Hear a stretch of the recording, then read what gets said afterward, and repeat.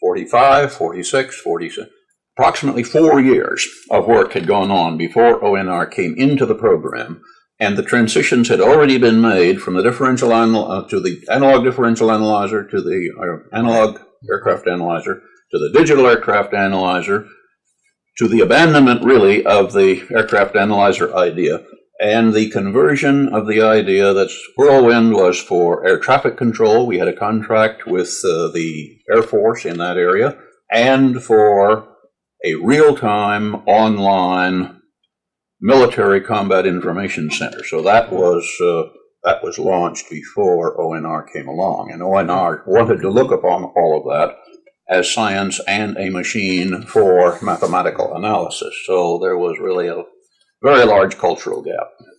Was there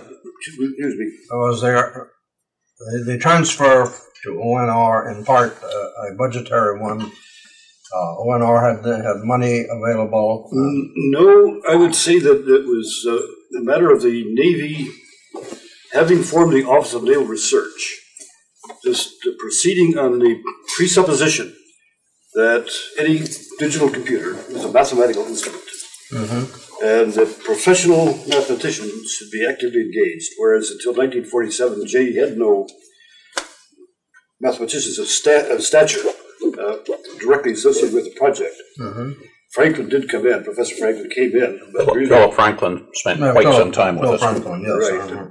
But he really came in as a consequence of Murray, of Columbia, looking in on Whirlwind to help allay the concerns of ONR.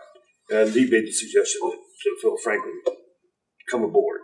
And Phil was instrumental in bringing up the applications group, what would be the programming and software part of Whirlwind in 1948 and beyond. But let me say a few more things about the situation in ONR and the mathematics group, especially after the war. Minna, I would say, and C.V.L. Smith, Minna Reese, C.V.L. Smith, to a lesser extent, A.E. Smith, Albert Smith, called themselves as professional mathematicians. I had a number of contacts with her in those days, and she was worrying. Oh, yes. You did. But Minna was, I counted her at the time as being afraid. She had these responsibilities, and she did not know how to discharge them. She went to a consultant referred to in the book here, and he visited the project and came back with a scathing report, which shook her up. And she never has told anybody who it was, but I know. Well, at this stage, is it all right to know? Well, I'm certain it's Tommy Tompkins, C.B. Tompkins. And because I know he was consulted for her, and I know he would have been as scathingly critical. Critical of Whirlwind. So that gave Minna a real problem. And one thing led to another, and it was finally the ad hoc group formed by the Research and Development Board that was the great arbiter of the project, concerning the project, and all the other computer development projects going on too. Was that in the days when Bush was chairman of... No, that was quite a bit later. That was 50 and 51, the ad hoc study. As a matter of fact, I have some records about Compton, K.T. Compton's... Carl Compton was head of the Research and Development Board at the time we wrote that 15-year forecast, and it was at his request that we did it. And he had set up a committee in the Research and Development Board at that time. An ad hoc committee to survey the computer projects and get back with a kind of advice, come back with a kind of advice that Minna needed to lay down a course of action, especially concerning Whirlwind. But Minna was afraid, and she had the presupposition that so many people had in the area of science and mathematics that it did require mathematical talents of a high order to get on even with the engineering of these computers. And they were simply incorrect, just incorrect. Well, you see, one measure of the incorrectness was that one of the steady criticisms we had to withstand was that Whirlwind was a 16 binary digit machine and therefore useless. Well, we felt it was 16 binary digits and we weren't so sure about the usefulness, but we felt it was a necessary step in getting reliable machines. Well, now, most of the personal computers these days are 16-bit and less. So it turns out that even 8 binary-digit machines have made quite a name for themselves.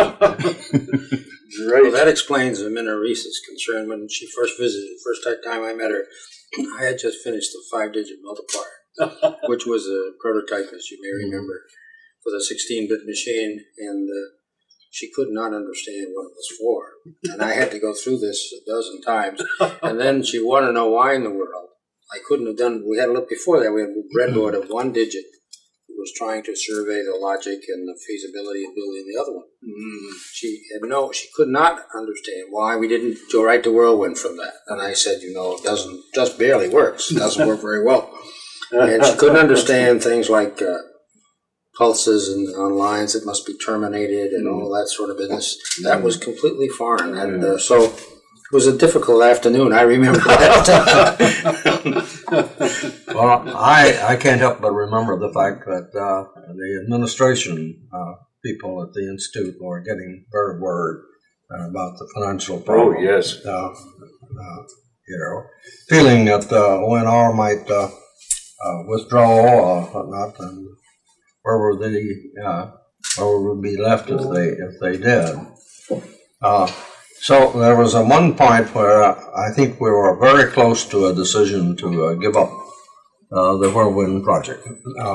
I'm sure what would have happened with your crew, I don't know if we had made that decision, but it seemed to be almost a necessary decision out of prudence at that time, and out of the insecurity of ONR's support of the program. Yeah, speaking for my own attitudes in that period, on the level of the support of Whirlwind, I was with Jay and Bob and the others on the potential offered by these computers and the importance of proceeding with the kind of development effort that Jay was advocating, and an even larger development effort. I was strong in support of that all through those years, post-war years. It became increasingly evident that the Special Devices Center was not going to make a go of it. Right. There were 3 consecutive commanding officers of the Special Devices Center at Sands Point who were strange people. One of them was a strong supporter. Didn't have the zest. One of them had almost too much zest. I refer to Captain O'Rear. And he was strongly supportive of the project, but I can't help but feel that he saw himself going from captain to admiral if he could make it go. But for a number of reasons, he did not last, and his 2 successors didn't either. Well, there's always a problem with strong, enthusiastic support from people who develop that enthusiasm before they really have a solid foundation for it. That's right. It's true everywhere. Problems like that now. So in the winter of 47-48, it became entirely clear that it was only a question of time before Special Devices stepped out of the picture. It was still a question at that time whether the Navy would step up to the fact that this was an engineering problem and get BU ships or BU-ORD or somewhere like that to get behind it, or that it would in fact stay in ONR. But it wound up staying in ONR, which was unfortunate. And at that time, Louis gave up on Special Devices Center too. And he really gave up on ONR as well, as far as the support of computer development on the scale that Jay recommended, that I recommended. And he took his proposals right to Forrestal. And that led Forrestal to commission Vannevar Bush to form an ad hoc committee to study the military applications of computers. That was in the fall of 48. Excuse me, that was in the spring of 48. And by the fall of 48, that committee had been formed. And I left the Special Devices Center to join that committee in this program. And it was a study of the future of computers in the military, and aimed at fostering support of the kind that was needed. And what effect that committee's reports and work had, nobody knows. There's never been any reasonable follow-up. But the gamble was, when Louis went to Forrestal, was that the kind of support that Jay needed would be forthcoming from some appropriate agency. And I'd like to think that when the Air Force stepped into the picture, it was in response ultimately to the kind of thing that Louis had launched in the middle of 48. Mm-hmm. Yeah. Well, it was, in 49 at George Valley? No, that was that was 50 to 51 period. Well, George, I have a chronology here. George Valley became chairman of the Air Defense Systems Engineering Committee, established at the request of the Vice Chief of Staff to study air defense as a systems problem and to explore new approaches to the several outstanding deficiencies of the present system. And that was before their contact with Whirlwind. I don't recall much before. That was before. Yes. But it was George's committee, as I understand it then, that came forward within the Air Force with the proposal that it was possible to develop an elementary air defense system utilizing digital techniques to digital. You see, Jerry, I believe the chronology of that is that Jerry Wiesner, having known something about what we were doing, called our work to Valley's attention the first time. Valley came up to see us about it, and of course we already had those reports that I mentioned having been written in 48 on the use of digital computers for military command information. So we had a background already in that kind of thing, and so he took those and discussion material and then folded them into what he was doing with his committee. That letter was prepared by Al Hill and Wiesner, according to my records. Interesting. And addressed to and involved J. Stratton and Zacharias, and suggested the proposal to be made to the Air Force to look at the possibility of the Whirlwind type of computer technology. Yes. Now, it was essentially this, I believe, wasn't it, Jim, that led to Project Charles because the jump was too big. That came a little later, yes. But that the idea of being so radical, using computers in a way that had never, of course, been done before. The next thing, following this letter and following the report of George Valley's committee, was a letter that Vandenberg wrote to me in 1950, asking the Institute to undertake a project in continental defense. That letter was dated, I have a copy of it here, December 15, 1950, in which he argues the case very well. I don't know who wrote the letter. But he says the Air Defense Engineering Systems Engineering Committee of your Professor George E. Valley was established at the request of the Vice Chief of the Air Force in late 49.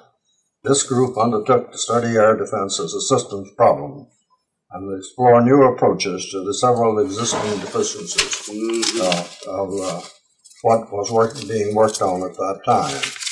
And then he went on at the end to say, my purpose is to bespeak your help. The air defense problem which faces the Air Force is of great importance. The problem is technically complicated and difficult. The Air Force must urgently increase its research and development effort in this area, and in this we ask your help. And then collateral discussions that were going on, it was clear that they wanted MIT to undertake a laboratory program. I must say that we were very reluctant. When I say we, J. Stratton and myself and others associated with the administration, to see MIT embarked upon another large military program after having become free of the radiation laboratory and other programs. So we were hard to get. We made ourselves very hard to get in this. I don't know whether you knew how we kept arguing the case as to whether we should undertake a program of this magnitude. But there's a very interesting sequence of letters here from Vandenberg, Finletter, and other characters arguing the case as to why MIT should undertake this. And in the course of this pressure from the Air Force, we decided to undertake a project which was really located, as I recall, in the Research Laboratory of Electronics. As a sponsoring of, as a place to put it. There was no Lincoln Laboratory at that time.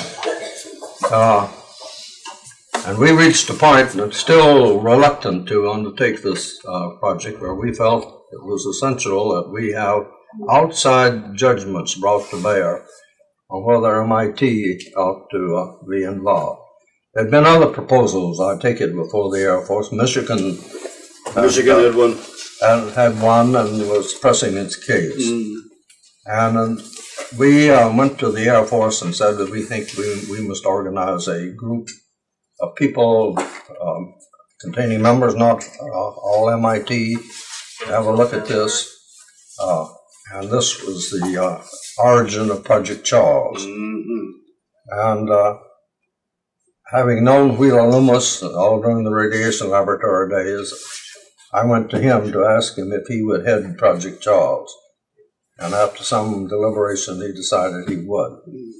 So Project Charles, a summer study program, which was patterned after the earlier one that Zach had run. The development of the summer study technique had taken place. And there was a feeling that we ought to apply that technique to this particular problem. The first summer study that we undertook came as a result of a visit from Carol Wilson, then General Manager of the AEC, and Jim Fisk, then Research Director, who came to us to ask if we would undertake a study of the nuclear-propelled aircraft program. Oh my! Yeah. Project Lexington, and we did, with Walt Whitman running that program. That set a pattern for a type of study which enabled us to bring together people in the summertime, and they were free of academic duties to tackle some of these military problems. And there were a whole series of these. Very good. Including the one that Zach did for the Navy, which I think was a classic one. What was the title of that? Haystack? What? It resulted in Haystack, but I don't know what the study was. It wasn't Haystack. I'll get the name. Hartwell was suggested, is it? Project Hartwell? Project Hartwell, that's right. And so this project under Wheeler Loomis got underway. And it did a number of things that were important to the national defense. For example, Den Land was a member of that group, and this got him interested in reconnaissance. And there was a lot of work done on reconnaissance in this project. But the end result was that this special study, with people from outside MIT in part, running it, came in with a positive recommendation that MIT had a responsibility to set up a laboratory to undertake an air defense system study. See, a part of that was that the Air Force, at the instigation of Valley's committee, had been funding the extension of Whirlwind into an experiment on air direction. That's what saved Whirlwind. But when Charles met, we actually put on demonstrations of Whirlwind automatically receiving radar data and directing fighter planes. So there was, by that time, a limited experimental demonstration of the ideas at work. I'd be interested to know what kind of a reaction it produced, those who witnessed the demonstration. Well, I think we were in a situation where the prior existing technologies clearly weren't going to work. And therefore, something else had to be done. And if there had been any other less radical and plausible suggestion on the table, it probably would have been taken, but there were no alternatives. So you had a situation where the existing ones clearly had to be abandoned, and something which was really a very radical and a very big break from all prior electronics and air defense practice. Was sort of it had gotten to the point of a very experimental feasibility, and it was about the only thing that could be said yes to. Well, I ran some of those experiments with Bob Weiser, and I'd say to answer your question, the reaction was quite mixed. Mixed. Is that right? The enthusiasts that you mentioned were there, and they could see, the computer broke down about every 20 minutes. So we had little problems occasionally. And then when the airplanes went behind the clouds. Where were you then? I was running the Whirlwind part, and Bob Weiser was running the radar part. Yeah. And we were putting it together. And I remember the committee coming over and looking at it. And once in a while, the airplanes would go behind a cloud and we'd lose them. The radars were not all that great, And they were flying somewhere over Portland, Maine. And we were down here, and then the computer would break down. And then, we'd have to talk our way out of that. Then we'd try it again the next day. But there were some people saw through all of that, and others were very skeptical. That's the only way. It was very interesting. Yeah. I remember Finler coming up here and meeting with Stratton and myself. He was very vexed about our reluctance and about our deliberate procedures on this. But he wrote a letter saying that we should understand that there was no question whatsoever in the Air Force that this was the place where this project ought to be. It was unquestioned that the Air Force was committing itself fully, and that funds were available, and as you say, these were critical in the future of program and getting it going. Incidentally, that whole summer study, Charles, has been declassified. Oh, has it? I've got a copy of it. Very good. It was a very telling and momentous report in many respects. So we began then to develop plans for a site and for a building complex for the Lincoln Laboratory. I remember one little incident while we were arguing this with the Air Force and proving hard to get, being in Washington and meeting Louis Ridenauer and sitting on a park bench in Lafayette Park in the same way that Baruch and Compton and Conant had on the rubber program, and arguing this case, and my asking Ridenauer, well, why should MIT undertake this and get itself in trouble as a result of a big undertaking of this sort? And he said, this will make New England an electronic center. Oh, my. Was his answer at that. Maybe he was right. Maybe he was right. Yeah. This will give you Route 128. Right. Yes, it did. It had a significant effect on that whole development. So.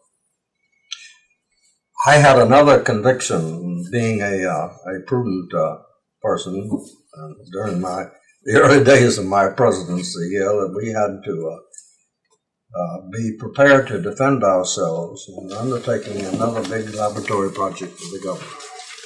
Scotty Rustin had written an article in the New York Times taking MIT to task for what he called spending billions of dollars on a new military program. Speaking of past ones or the forthcoming one, what was he addressing? The building of the major program. You mean of Lincoln Laboratory? And yes. Yes, the Lincoln Laboratory. Not the radiation. He wasn't criticizing the radiation lab. No. We determined that we would have a documentary record of all that happened. And there was a sequence of letters here with Finletter and Vandenberg and others, in which we were getting them to argue the case of why we should do this and provide them. And sure enough, several years later, the Military Affairs Committee of Congress sent up some staff members to examine the records of why MIT had been given this project from the Lincoln Laboratory. Very interesting. And we got these letters unclassified and turned them over to them, and we never heard anything more about it. Well, this is...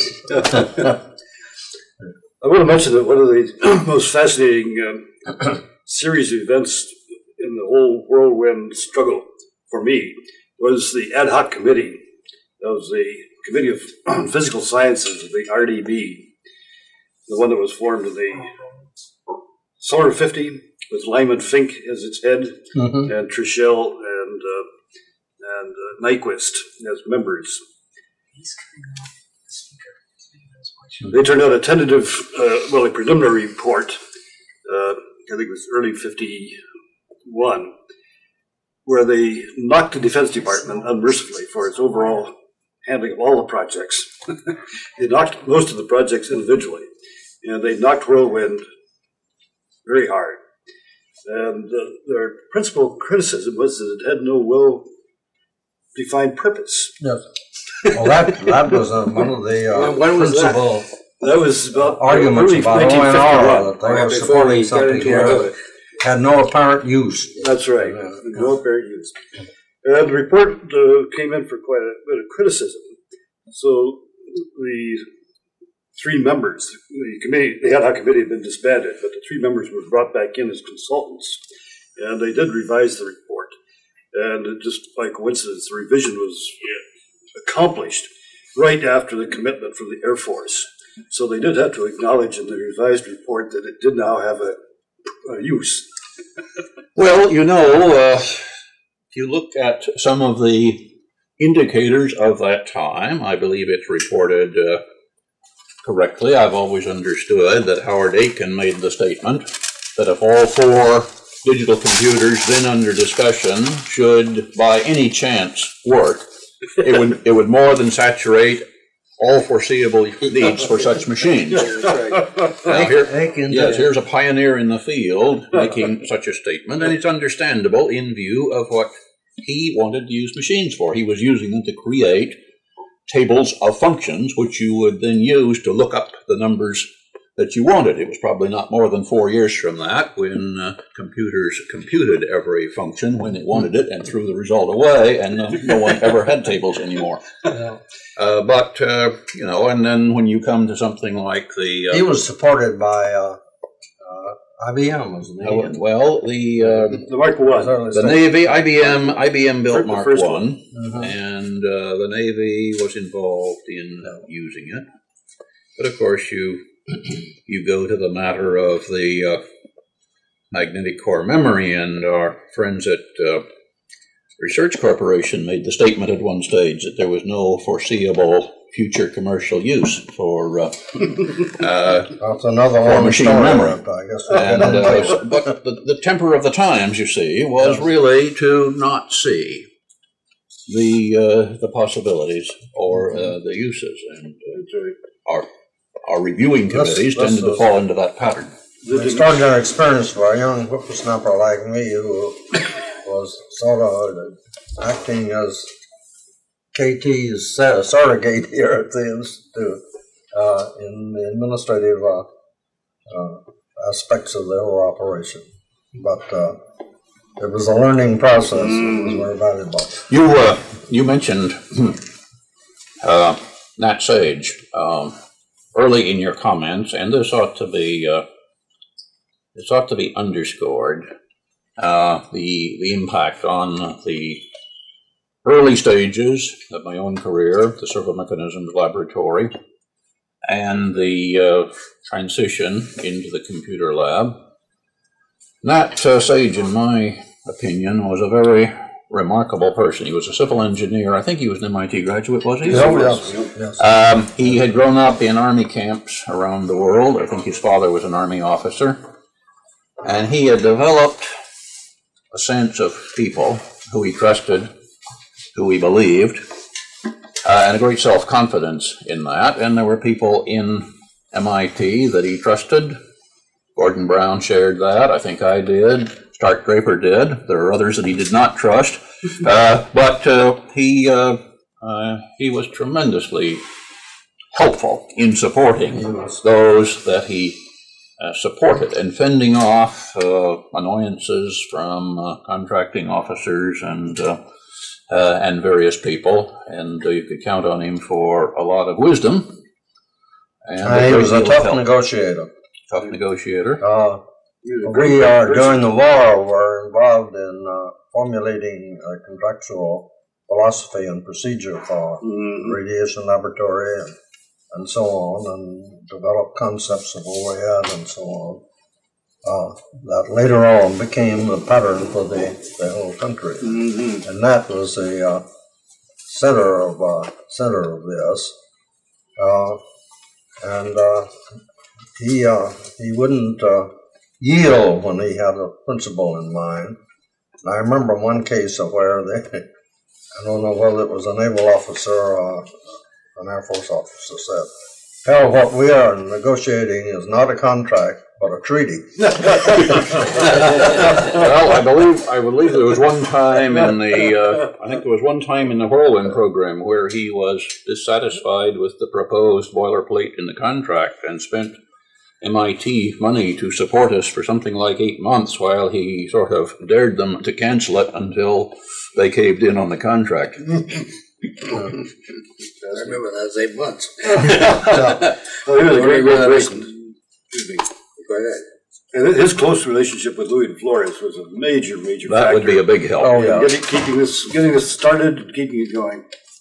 And de Flores was a remarkable character himself. See, as a completely... He had a lot to do with ONR in the background. The formation of ONR, that's right. As a complete aside from this discussion, de Flores was apparently the only person who has ever had some kind of right, I don't know where he got it, to land a seaplane on the basin out here in front of MIT. and he would come to Alumni Day flying his own seaplane, and the Metropolitan District Commission would clear the river so that he could land. He did that several times. And then it seems to me that he usually didn't wait for the completion of the speeches, so he would rev up that seaplane and take off right at the end of the program.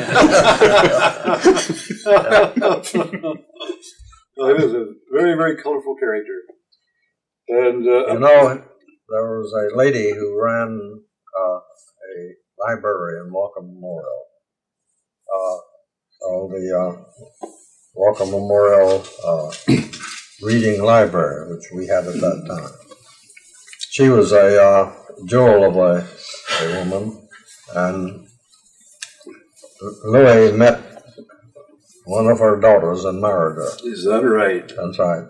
And that was another relationship that he had with the institute. Well, he gave some good advice that's transferable to other circumstances. There was one stage where we needed another $200,000 on the project, and I was discussing this with him, and he said, "Impossible." He said, "It's too much for me to approve on my own authority, and it's not enough to go to the Secretary of the Navy for. You've either got to reduce it to 25 or raise it to $1 million."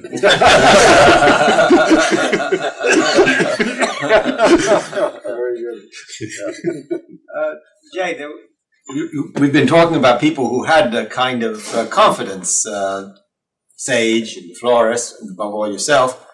And Gordon Brown, of course. Gordon Brown, yeah. And before you made an interesting remark that I'm afraid was getting lost, and we went off on another tangent. You talked about the general assumption that computers had a very limited use. You quoted Aiken. You said the kinds of uses that people could imagine for computers would have gotten absorbed very quickly. But you obviously had a very different perception, and I'd like to explore where that came from. And I'd like to quote a rather remarkable thing you wrote in July 1948. There's a brief statement in this paper on Whirlwind and high-speed computers, which you say, digital computers show promise of almost revolutionary contributions to many branches of science and engineering, as well as to the social sciences and large-scale accounting. Now, you are obviously seized of a very different picture of the use of computers from that of a lot of your colleagues. And I'd like to explore what gave you this idea. Why did you think computers would be used in the social sciences and in business and in these other areas besides mathematics? I probably don't have a clear, specific recollection of how this came about, but it was, clear that computation was going on in those areas. There was, I think by that time, talk among some people of using the emerging computers for business accounting. I think that was a discussed subject in 48. It's, I think, just that when you have a totally new field developing, there is a rather small inside group who discuss it, think about it, exchange views, and extend one another's vision. And of course, we had been trying to push that vision, think about what it might be.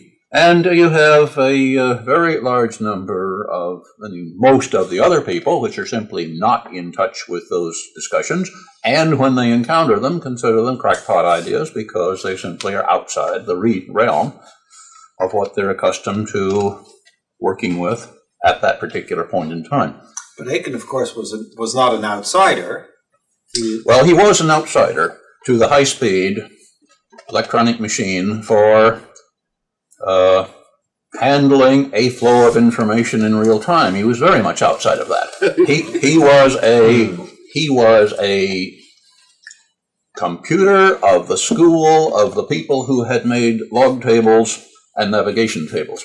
The publication of the computer industry at that time was mathematical tables and other aids to computation. Yes. He wouldn't even take part. Remember that conference you and I ran in New York in '51? Yes. He wouldn't even participate in that. He thought it was ridiculous. First National Computer Conference. I was chairman one year and Perry was chairman the next year. I was just chairman of exhibits. Well, it wasn't a very big group. You did everything else, I think. I take it he was pretty much a lone wolf. But he didn't even participate. I remember I invited him to, and he didn't. He thought the whole thing was was somewhat arrogant attitude toward others. He did. Well, he was a very interesting person. He had a short temper for people of lesser minds. Yeah. Well, that's what it felt like. He had different, very, very short patience with people that he thought were wasting his time. Oh, that's good. And yet, he was absolutely remarkable speaker. Yes, he was. I mean, I've seen him, come to a meeting with his slides for his talk, projector not there, so with a few scathing comments about the administration of the program, he throws away his slides and says, well, I'll talk on some other subject, and then deliver one that seems to be letter perfect. And I can supplement Jay's remarks a little bit about Aiken. I first got on his trail in 1930, roughly 1940. Going through the science abstracts, I found a reference to a paper, the Calcul Mécanique, Louis Coufinal, a distinguished Frenchman who's been heavily into computers, and went on up to the Harvard University Library, Observatory Library, to look at it. But it was checked out to somebody named Howard Aiken. Cruft Hall. So I went over to Cruft Hall to try to track him down, didn't succeed. Went back to see Sam Caldwell and Sam asked what Howard was about. Sam indicated he was engaged in a computer project, but not much is likely to come of it. So I was sensitized to Aiken at that time. And then he joined the Navy. He was a naval officer. But when the Mark I was delivered to Harvard, he came back from the Navy, still as a Navy officer, with Dick Block and Bob Campbell and Grace Hopper. They were the original nucleus working with the Mark I. Grace Hopper now has the record, now that Rickover has retired, is the oldest active Navy officer. Is that right? But right after the war, when the computers came on the scene in a big way, Aiken, of course, had students entering his program. And one of the attractions was an evening offering where he explained modern computer developments. And apropos of your remarks about his speaking ability, he was a very dramatic speaker. And I'll never forget one time when he was, in effect, saying that computing mathematical tables was his life career. And he said very dramatically that and I won't even try to get close to it, but I'll just give you a rough approximation. Somebody asked him what his ambition was, his chief ambition. And he looked the man square in the eye, kind of stooped, put his hands on the table and said, "My ambition is to live to see the day of the publication of volume 20 of the Annals of the Harvard Computation Laboratory." And I think it was the same meeting where he said this, concerning the speed of addition and multiplication of the Mark I. And he was pointing out that if your task was to produce mathematical tables, the electronic computing really didn't speed it up very much because of the time required for the publication process and the rest of it. And he leaned over the table again when he was characterizing the Mark I, and he said, "And as my distinguished colleague from down the river is giving to putting it, the add time of the Mark I is 2 million microseconds."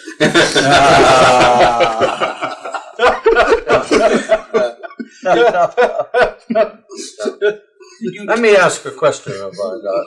To what extent did Warren Weaver play some role with ONR? Oh, he was a chief advisor to Minutew. That's what I thought. Oh, yes. I've come across a quote of his in which he obviously was agreeing with her about there being no known objective use for the Whirlwind computer. Did you have any contact with Weaver? Yes, even some. I don't. I just read his book. I don't remember, the intimacy or the direct importance of his role as much as some people. Of course, I'm told that he also wrote a report once proving that Stark Draper's Jarros wouldn't work. So I hadn't heard that one. Well, yes, he consulted us a minute, and Minute called upon him to. I'd like to check that. That would be. I don't know where. This is just some folklore that stays with me, and I have heard from time to time. Draper might know. That would be the place to start. I'd like to see that tracked down. I'd like to see that tracked down. But Minna sent Warren to Sands Point to spend a day with me. I remember the day well, and it went tolerably well, I thought. He found that I spoke my own language, and in the acknowledgement of our meeting, and thanking me for the meeting, he did say, "I'll do my best to learn good Crawford." Good Crawford. This is Aiken you're quoting? This was Aiken you meant? No, Warren Weaver. Oh, yeah. Mm-hmm. But he was... No, he played a major role in molecular biology. Yes. That was his great... The only direct quote I remember of him was standing on a curb once, and I don't know what led up to it, but he said, and his field was statistics, I believe. He said the statistical evidence for extrasensory perception is much stronger than the evidence for linking cigarettes and cancer. Interesting. I would like to respond to the business about the no perceptible end use for Whirlwind. And this adds to the DeFlores story too, but it's just filling in a little of the background that's not contained in that book, and it's really never been dealt with adequately, and dealt with least adequately by Minna Reese in her recent article in the Annals of Computer History. I haven't seen that. Well, it should be reviewed. It is a history of the computer work in ONR. Mm-hmm. And by ONR, she means in the math branch other than Whirlwind. But you have to appreciate the environment that Jay entered when he entered in a contract with SDC. You have to realize that SDC had interest in a great variety of things. Louis did, I should say. So Special Devices Center did too. But another big area, in addition to flight simulation, was radar simulation. And they were very strong radar simulator that was widely used. It was one that used supersonic waves in water and worked beautifully to simulate the radar display. And as Jay mentioned before, Combat Information Center simulation was a very big thing. And what they had a project in Newport working on what they call system research, by which they meant research concerning radar display screens and their understandability, perceptibility, and communication surrounding them, and the like. And there was great activity on anti-submarine warfare. And the Austin Company was engaged as a major contract in building quite extensive submarine simulators. And Jay mentioned also the anti-submarine simulation that he proposed with digital. And that was a major factor. That, as Jay said, you literally could not do the radar simulation beyond the individual radar. You could not do anti-submarine warfare simulation or the simulation of task force warfare with the then existing computing equipment. But it was clear that it could be done easily and advantageously, powerfully by digital computers. So all of that was in the future. It's self-evident for the people at Special Devices. Beginning in 1946, Henry Knudsen was the engineering coordinator there. It was all new to him when I arrived in the fall of 1945. By the end of the beginning of the next year, he was on board. And the exec, Noel Geiler, turned into Vice Admiral Geiler, head of the Pacific operations at the end of the Vietnam War. He became an enthusiast, utterly convinced. No question about it. But when even Noel Geiler, who was very articulate, very intelligent, even when he tried to explain to some of the people in Washington what this thing was about, they simply didn't hear him. It just did not register. There was nothing in their background that gave them the experience they needed to hang these words on, pull these ideas together. A lot of this is because we didn't have any kind of scale factor to cope with the things that Jay was talking about. I was on the other end of this thing trying to build some of this stuff, and there wasn't enough memory to even do the first two or three things he talked about. We knew that. But, if you just let your mind go and say you don't worry about that, you're going to have some memory someday. And you realize that what you were doing was a microcosm of those things. It wasn't that hard to cross the bridge. But Jay wasn't uninhibited by those details. He'd just say, oh, well, you'll make that work someday, all right. And we wanted 10 times the speed. I remember Everett would come to me time after time, too bad he isn't here. He said, Norm, just as fast and as big as we can make it. Never mind the specs, fast and as big as you can make it. Let me turn back for a minute to Bush and his differential analyzer. At what point did he begin to sense that the analog approaches not necessarily going to be the dominant one in the future? Well, my guess is it was about 1934 or 5. Mm-hmm. About the time he was putting forward the proposals that turned into the rapid selector. Yes. Work didn't actually begin on it until perhaps as late as 37 or even early 38. But there were the rapid selector proposals. Then there was the article that was published about the presentation he made before the American Mathematical Society in 36, which was published late in 36. The most remarkable piece of work, entitled An Instrumental Analysis, which would throw most people off. But instrumental analysis. Instrumental analysis. Instrumental analysis. The word computer and even calculator didn't seem appropriate for what he was talking about. Well, you have to bear in mind that the word computer at that stage meant a young lady at a desk with a mechanical multiplying machine. Well, for those who...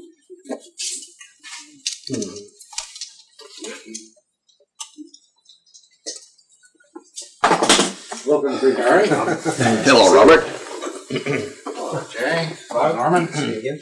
Good to see you. Jim, please don't get up, for God's sake. Well, welcome. Have you had lunch? Yes, I've had lunch. Fired hot under these lights. I've been over at the Computer Museum trustees meeting. Oh. Well, we've gone from building it to museuming. Only get to put it in the box. Did you decide to go to Boston? Yes. Going to move, is it? Yes, as soon as we raise the money. I trust you would all like to contribute. Well, yes, we get letters regularly from... $1 million from each of us, and it would solve the problem, is that it? That's right. So, certainly simplify my life if you just contribute before we leave. I want to look up this Bush paper that you mentioned. Oh, it's a great piece of work. So, what's been going Gary, on? we forgot something important. We never introduced everybody. So now's a good time. Jim, is that's how we get started on this the thing. Bush thing. We'll go back to that. Shall we finish the Bush thing? Yeah, go ahead.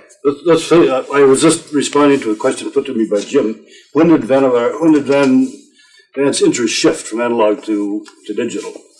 And I suggested that the shift might have started when he started to put together information retrieval proposals around 1934. He was much concerned with the problem of consulting the technical record. The scientific the library problem and so on. The library problem, right. Monthly about So that started the work that led to the rabbit selector. Excuse me. And then in 1936, he wrote a remarkable paper, a survey of computer developments over the years and a prospectus of computer possibilities that is at the same time comprehensive, incisive, and beautifully written. Very compact. I've never read that. Well, I recommend it strongly. That's fine. Instrumental analysis, the Bulletin of the American Mathematical Association. American Mathematical Association. Yes. That's where I got the title of my bachelor's thesis, Instrumental Analysis in Matrix Algebra. This is 36? 36. Do you have any comments about the fact that Turing's paper and Post's paper were also in 36 within a few months? 35, I think, right at that same period. Whose paper? Turing. And Post paper? And Post's paper, and they're all similar, all three of these. Yes, what about Turing and his...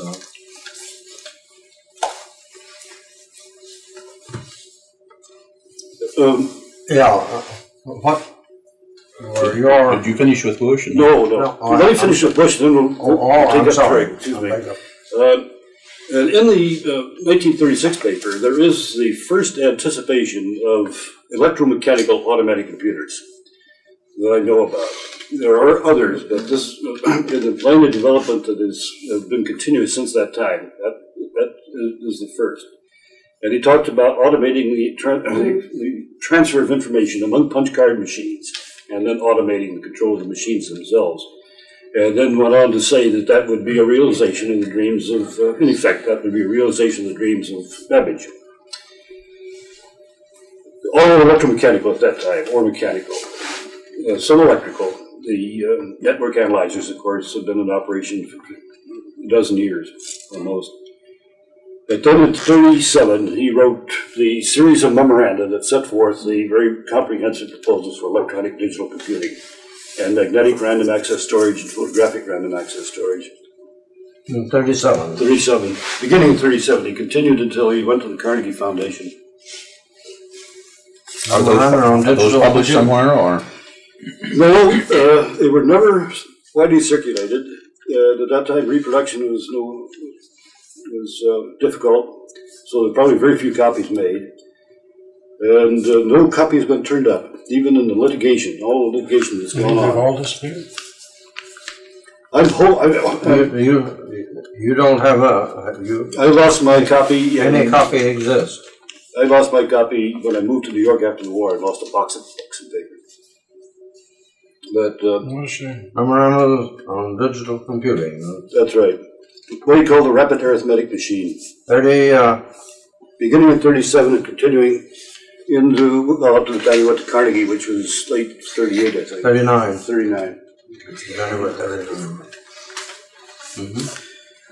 So he should be credited with the first comprehensive Something proposals. I've been looking forward to. I'm wanting to understand better than what records I've seen show. And Bill Radford wrote a report on his work, published in 1939, making making substantial reference to those memoranda. And he almost certainly had a copy, but his copy was not found in his effects. Are you suggesting that this work just stopped, that nobody did it, or was there any follow-on from this? Well, Van commissioned Bill Radford to build turn electronic counters, which were in operation and had been for a long time, into an adder. And Bill Radford did that, and I saw it in operation in the winter of 38. Where did Bill Radford go? You had no access to this. He was in the radiation lab, in the electrical engineering department, and he's dead now. He was director of Lincoln. Oh, that's right. Yeah, he died while he was director of Lincoln. Was there any transition from that to the work on any of the early computers? Not directly. Radford went into some other work, and Bill Overbeck was brought in to continue what Radford started. And he worked on it on high-speed electronic computers and counters, and built the first megacycle counters built anywhere. Now, wasn't there though a transition from those 3 or 4 people into wartime cryptography and back into the Engineering Research Association? Well, that was the Rapid Selector project. Larry Steinhardt, John Howard, and John Coombs. I was fairly close to that work because I ran the differential analyzer, and the project was originally located in the corner of the differential analyzer room. But then it went to the corner of the steam lab behind a wire fence, and then it went to points west. Yes. For the most part, that work was highly classified, and its existence, that is, the cryptography and the Engineering Research Associates work, didn't really come to light until we had equipment, until after the block diagrams, I think, of Whirlwind probably had been They invited done. me in 1950 or 51 out there and showed me that. What? Because they copied our logic, they said. They slowed it down a little bit because they only had a drum. Speak about it. What role did Whirlwind play in cryptography? Well, nothing. I don't think directly. I was quite surprised they had used the logic of the Whirlwind machine in ERA to build the 1100 or the 1101, except they had changed some of the technology because they didn't have a memory and they needed a huge memory. So they built a huge drum. And the machine could run 10 times slower and still work with the drum all right. And it was easier to build it that way. And so the reason they showed it to me is they said it couldn't be classified because they copied it all out of our books. And then reluctantly told me what it was for. I was unaware. Arnold Cohen and Jack Hill, the two I remember. And Combs, of course. What uses of analog computers brought to bear on cryptology? Not that I know of. Digital, probably. I thought Sam Caldwell had gone down to where. I guess that would be those would be digital encounters. Punch card machines were heavily used. Matching of it was an alphabetic pattern match. So we're trying to look for pattern matches on this code. And I don't know how you could do it, I suppose, in an analog manner. It would be difficult, I think, because it came over in so many different ways. My impression that all of the successes that have come to light have been that occurred in World War II are probably what you call special purpose digital devices. Then, of course, now it's proliferated into some of the highest speed general purpose machines. You know, there's another longer term aspect of this that I hope Gordon Brown will get into, and that was the educational derivatives of all of this. Gordon was to have a profound effect on engineering education in this country. It grew out of his experience in the several laboratory and working with these people. And that whole story of his development of new programs and the electrical engineering series of textbooks and the conferences of engineering educators around the country that he pulled together. And the development of the department itself. It makes a very impressive story. And it goes back to people like yourself and Hazen and Jay and people in the several lab. The several laboratory was one of, I think, MIT's most significant research centers. I agree. A remarkably high percentage of people in it who came out to be leaders in various fields, and as you said a while ago, a most unusual kind of turbulence, entrepreneurship. At the time, it seemed terribly mismanaged, but it was managed in such a way, really, that developed people to look after themselves and solve their own problems. Right. I'd like to see that story told. I'd like to see Gordon have a hand in telling it. I'd like to help too. I've often thought, as I read the material that's come out on the history of the computer, that it's time to get on with the real history. And I'd like to help out on that project. But it's more than just the computer. The computer is, I regard as the mainstream, going back to the early 30s and even before. But it was surrounded by other streams, right at MIT, that have me speaking of the whole late 20s and early 30s as the birth of the third wave. The birth of the third wave. Yes. To borrow Toffler's term. But when you stop to think about the work on servos of Hazen and Brown, that really began in connection with the computer. The cinema intergraph is the servo that they worked on that led to the paper published in the mid-30s. And that servo and automatic control and fire servos for fire control led to the training program for the Navy that led to the servo lab. And then Draper's work started in roughly the mid-30s. And the first course offerings were in that period, and the whole of the instrumentation laboratory was taking shape at that time. And it's not generally known, but in the Center of Analysis, you had not only the punch card installation,